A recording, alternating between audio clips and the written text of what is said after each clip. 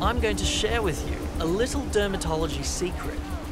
Each of our skin types has a number that gives us a clue about how to protect ourselves from the sun. Assessing your particular skin type is important for understanding the relative risk of UV exposure. And it turns out there's a scale to help us find that out. Dr. Rosen, tell us about the scale. Well, Dr. Fitzpatrick was an American dermatologist from the Harvard Medical School.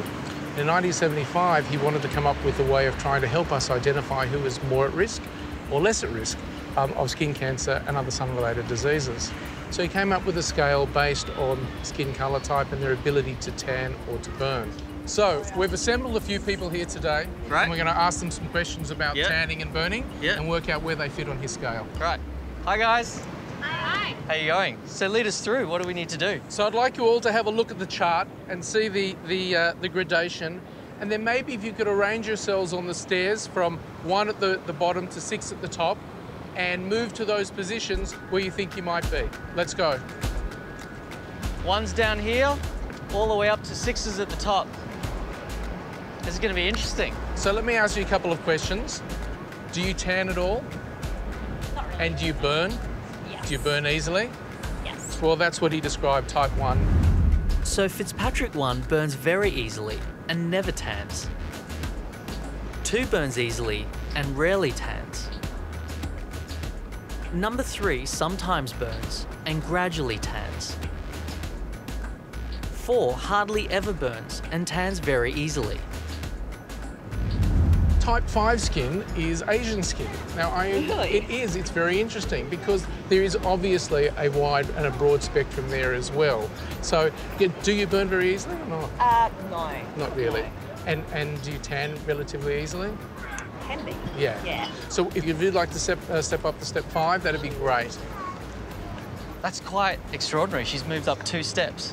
Well, I think it's just on a basis of genetic background, really. Yeah. And let's remember, this is a guide. Yes. It's not absolute. And Right. everybody fits on the scale somewhere, and there may be some variation. So you picked type 5, and may I ask your heritage as well? South African. South African. I would think, though, you probably would tan fairly easy, go fairly dark fairly quickly. Is that right in the sun? Well, right now, I'm quite tan. Right. It's my natural skin colour. Right. That, So I would gauge you as type 6, actually. So along Fitzpatrick's scale. So if you'd be happy to step onto level 6, that'd be great. Terrific. So Aru, may I ask your heritage as well, please? Africa.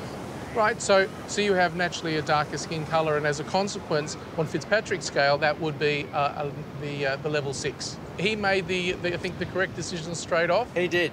He also there wanted were- to be even taller than he is. So where would someone like me fit on the scale? Well, I think you would be level 5. Level 5. Yes. And can you remind me what level 5 is again? So level 5 is really more a lower risk. Yeah. Once again, not 0, but a relatively lower risk than the very pale English Celtic type skin. So Fitzpatrick type 5 very rarely burns and tans very easily. And finally 6 doesn't noticeably burn and tans very dark. All right, Rob, what position are you? So Lily the White Legs, I should be right down at the bottom. All right, we'll see you down there.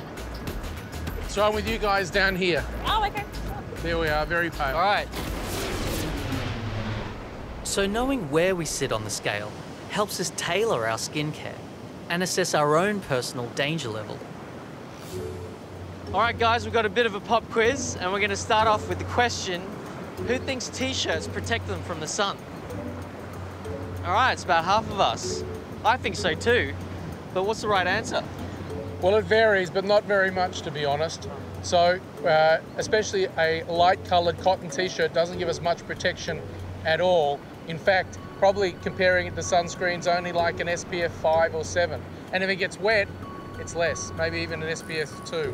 So a simple T-shirt, which is cotton, is not giving us adequate protection, particularly at the beach. Wow. Maybe we can do the same thing with a hat. Can I borrow your hat? And maybe your hat as well. So what are we looking for in a hat? Well, the same sort of thing. If the light is getting through the hat, it's coming through to you. The ultraviolet rays are penetrating. So if you hold it up to the light, you can see the lights coming through the hat. And so are the UV rays. And this one actually has less coming through. Right. But this one seems to be the winner. There we are. All right, guys, when should you put sunscreen on before going to the beach? Straight away. Straight away? Before you leave your house. When you leave home? Yeah? About 15 minutes. About 15 minutes? About half an hour before you go in the sun. About half an hour? Maybe like 1 hour. An hour? All right, so we've got a range there between 15 minutes to an hour. What's the right answer? It's usually about half an hour, so it gives it adequate time to settle on your skin and provide protection. And it's going to last you a couple of hours after that, which is enough. I got a question. Should darker skin apply a sunscreen as well? Absolutely. We all, under the right circumstances, are going to burn and then get skin cancers. People with dark skin also have the same problem. Even though it may be slower, it still is a problem. And consequently, everybody should be applying sunscreen. So tanning is actually a sign that damage is occurring. That's exactly right. The skin in trauma.